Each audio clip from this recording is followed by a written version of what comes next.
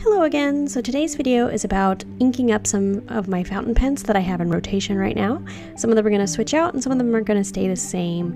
And these are just the inks I've decided to use for this time around. I love using some of these inks, so it's kind of hard to say goodbye.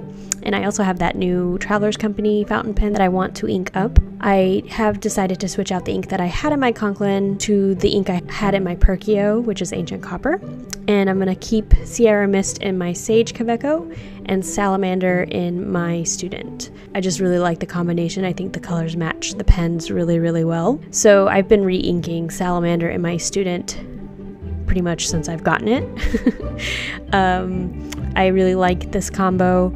It just looks really nice with the green top and the gold and then this like creamy barrel. I just like this combination. I think it's really pretty, and out of all my Kaweco nibs, I do like this nib that I have in my on my Student.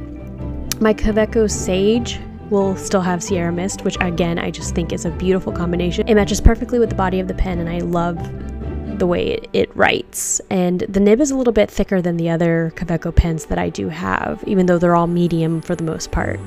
The Traveler's Company fountain pen is a fine nib, which is not what I typically go for, but I've decided to put Jade Noir in it, and it doesn't look as green as I thought it would. Like I don't know if it's just because of how small the nib is, but when I was comparing it to my art Kaweco, it's kind of very similar, at least when you write with it.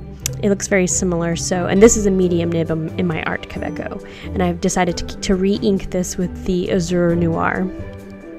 And then, like I mentioned, I switched out the ink that was in my Conklin All-American and decided to put Ancient Copper in it.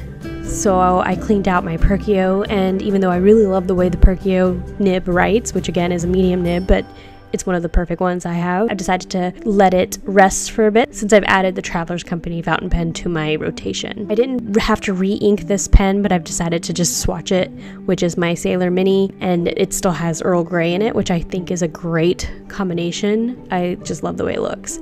The same goes for my Fox Kaweco. It still has Copper Noir in it, which is a brighter orange compared to the Ancient Copper that I have in my Conklin. And then I still have Green Umber in my Word Gauge, which it's running low but not too low yet, so, but it also has a really wide window so you can see when it's running low. And again, this is just my ink swatches, all the inks that I have.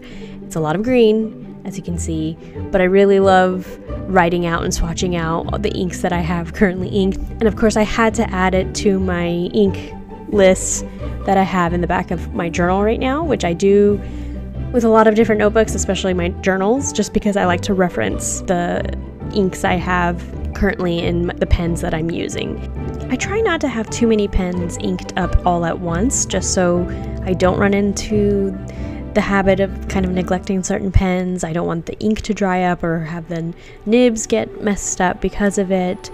But I've noticed I've been favoring my Student, my Kaweco Student, but I have been using the Traveler's Company fountain pen a lot since I've gotten it. It is different than some of my other pens, but I have been using it, as well as my Art Sport since I've re-inked it. I have been using that as well, just because I really love the color combination. But what about you? Do you have any fun ink and pen combos that you have to have when you use certain pens?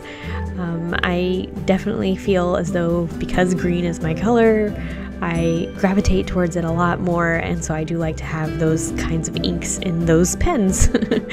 But that's all I really want to share with you today. Thanks so much for watching, and I will catch you in the next video.